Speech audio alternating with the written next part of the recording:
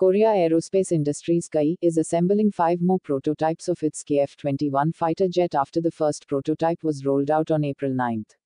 The first prototype is currently in the building opposite the assembly line, where its insides are exposed for ground testing, which will take another year or so, a report in South Korean media outlet Hankyoreh, which was granted access to the assembly line, said.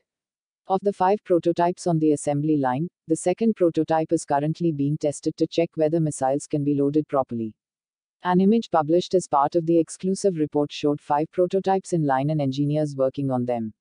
The leading aircraft in the image, presumably the second prototype, looks more complete than the others with its nose cone and wings attached.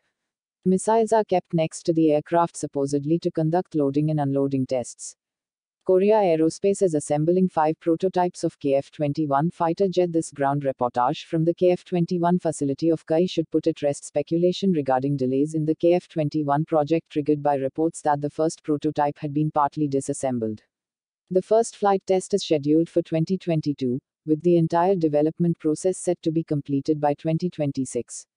As per a deal with Indonesia, South Korea is to hand over one prototype and technology to Jakarta to manufacture the aircraft in Indonesia. The South Korean Air Force plans to induct 40 KF-21 units by 2028 and another 80 units by 2032.